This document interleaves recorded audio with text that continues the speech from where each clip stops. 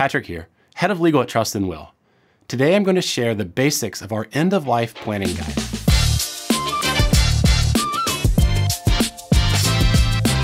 Before I begin, I want to address the fact that planning for the end of our lives is not easy.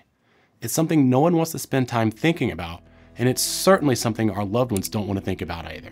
However, I invite you to think of this as a loving process where you'll have peace of mind knowing that your loved ones will be relieved of what could be a heavy burden. I'll start by explaining why end-of-life planning is so important, then dive into the 5 steps you can take to incorporate your end-of-life planning into your estate plan. So what is end-of-life planning exactly, and why is it so important? End-of-life planning is the process of formalizing what you want to happen when you reach the last season of your life. Once you know what you want, you'll express your wishes as part of your estate plan. Your plan could include things like end-of-life care preferences, medical wishes, and funeral arrangements. The reason why end-of-life planning is important is to make sure your wishes are known. There are too many occasions in which an individual passes or becomes incapacitated, and their loved ones realize that they never had a conversation about their desires. This ambiguity and guesswork can lead to stress, burdens, and even guilt. By providing an end-of-life plan, you are giving your loved ones a clear action plan during a difficult time. Now that we've got that covered, let's move on to our end-of-life planning guide. Here I'm going to reveal the 5 steps included in our ultimate end-of-life planning checklist. Step 1. Prepare your end-of-life planning documents. First and foremost, you'll want to create your end-of-life planning documents. Here are some of the documents that you might include: your living trust and/or living will, your last will and testament, your powers of attorney and healthcare proxy, and your designation for organ or tissue donation. I'll go over trust and wills next, but I want to point out here that a living will is unique in that it serves the purpose of expressing your wishes about medical decisions in the event you are alive but incapacitated. You can also use a power of attorney documents to appoint individuals to make legal, financial, medical, and business decisions on your behalf in case you can no longer advocate for yourself. In step 2, you'll want to decide whether you want to establish just a will or a will plus a trust. Wills tend to be more simple and to the point, whereas trusts allow for more control. Use a will to name guardians, plan for your final arrangements, and express how you want your assets distributed. You might opt for a trust if you want more say over how and when your assets are distributed, and if you want to include any stipulations. Trusts also bypass the probate process if you want to retain privacy. Step 3. Make a list of your assets.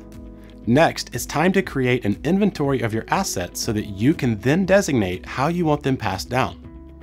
This might be tricky because assets can accumulate in a variety of ways throughout your life. When we think of the word asset, things like cash, savings, and investment accounts come to mind. While these are all great examples of assets, you also need to remember things like your personal belongings, real estate, family heirlooms, and business assets. It might help to conduct a thorough audit of anything and everything you own. Step 4. Determine your end-of-life housing plans. Where would you like to live out the last of your days? Would it be an assisted living facility? A nursing home? Would you prefer to stay in your current home and hire an in-home caregiver? Determining the type of end-of-life housing can be more intricate than you think. For example, if you choose an assisted living facility or nursing home, you'll need to research things like amenities, medical care provided, friendliness of staff, quality of meals, and living culture. Cost is another important factor to consider. We all deserve to live out the ends of our lives in dignity, so it's important to find the right fit and express exactly what we want. Step 5. Write down your final wishes. When a loved one passes away, friends and family members go through a period of loss and grief. All too often, the deceased's closest relatives have the burden of figuring out what they would have wanted and making funeral arrangements.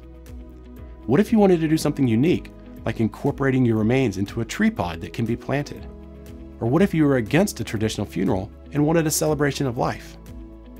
Your family members might have zero clue if you don't leave your specific wishes behind in your estate plan.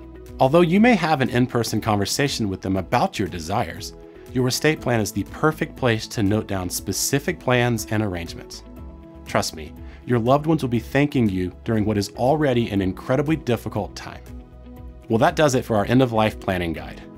The key takeaway here is the more planning and arranging you can do on your own, the more you can relieve your loved ones during what will certainly be a challenging time. We have many more tips about end-of-life planning, including how to talk to your family members about your plan. I included a link in the description below. So what did you think about our checklist? Do you understand the importance of end-of-life planning? Let us know in the comments, and thanks for watching. If this video was helpful, please like and share it with your friends and family. Be sure to subscribe to our channel for more videos like this one. For more information on end-of-life planning, visit our website at trustandwill.com.